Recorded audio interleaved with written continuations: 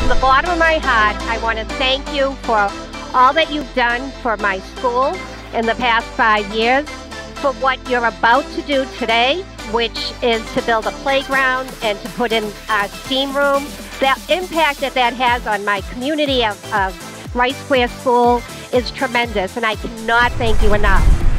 A project like this could only happen in a city as inclusive and diverse and connected as Worcester. And the fact that it's still here 5 years later is just incredible to me still to this day.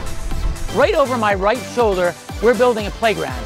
It is a phenomenal playground. You can see some of the work that's going on. Perhaps even more inspiring, downstairs in the basement, there is a team of students, of corporate executives who are building a STEAM room.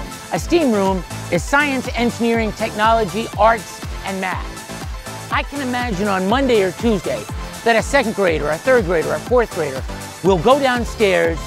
They will see a molecule of perspiration. They will see a tree house. They will see a spaceship, and they will be inspired.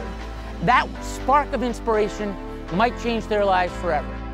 For those of us who work in an office all day, this manual labor is a little tough on us, but it's a fun day. We'll probably be a little sore tomorrow, but when the kids get here on Monday, it'll be all worthwhile.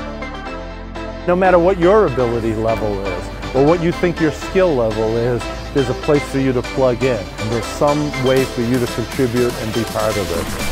It's just a testament to the city. It's a testament to the students. You know, every year, I think the project's been able to attract students that really want to take on a lot of responsibility, that want to get their hands dirty, you know, that want to get out and get engaged with the city.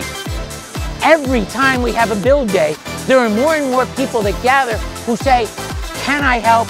Or even better, how can I help? They recognize the value and the merit in working for Worcester. That's just the best thing in the world. Providing a safer opportunity, safer area for them to play in is what it's all about.